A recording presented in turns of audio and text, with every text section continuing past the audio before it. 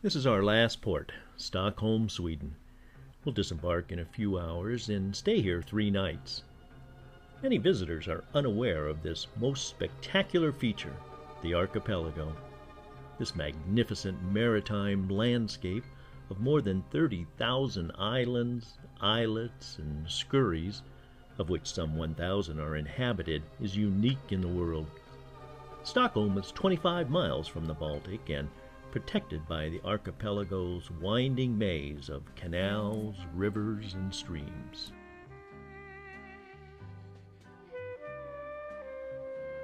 Our room isn't ready this early, so we'll walk around town and sightsee. Our taxi driver called this area Millionaire's Row, kind of like the Upper East Side in New York City.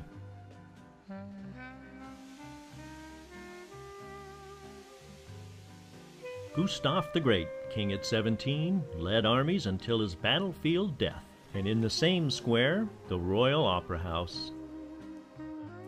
Around the corner is St. James Church.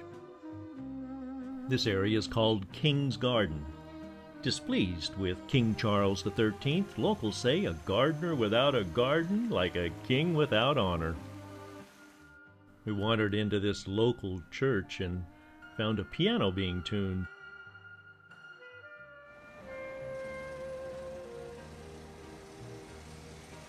Our room is below the green awning at the rotunda, 3rd floor from the top.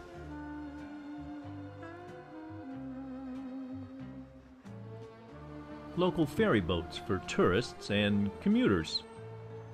Day 2 by water taxi to Old Town, where you can hop on, hop off all day. And here's a lighthouse boat. And Tivoli Amusement Park with some wild rides.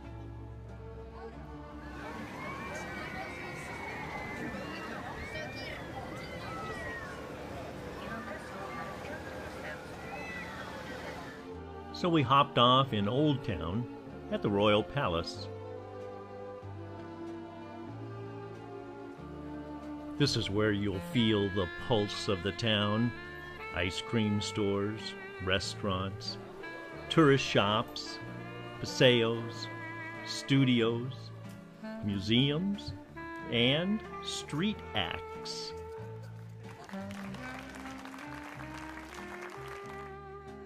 It's raining on our last full day, so we'll go to the Fine Arts Museum.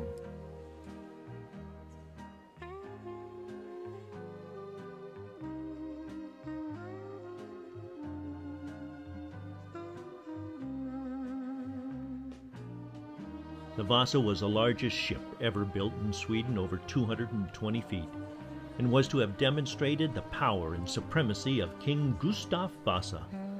On her maiden voyage in 1628, she began to sink shortly after being launched due to excessive weight and disproportionate height.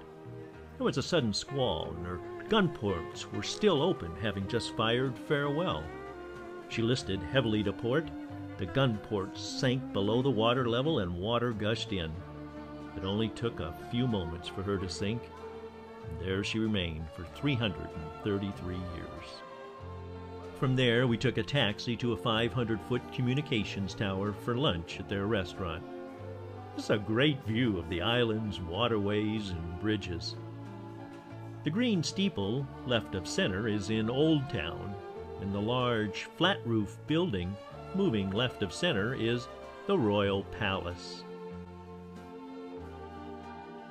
Our hotel is moving left to right in the middle and has green ivy on the front. Downtown Stockholm is coming up on the right. The restaurant's on the lower of the 2 areas, and the upper area has a bar. Above that, and out of view, is an open-air screened-in area. I went up there, but it was too windy to take any pictures.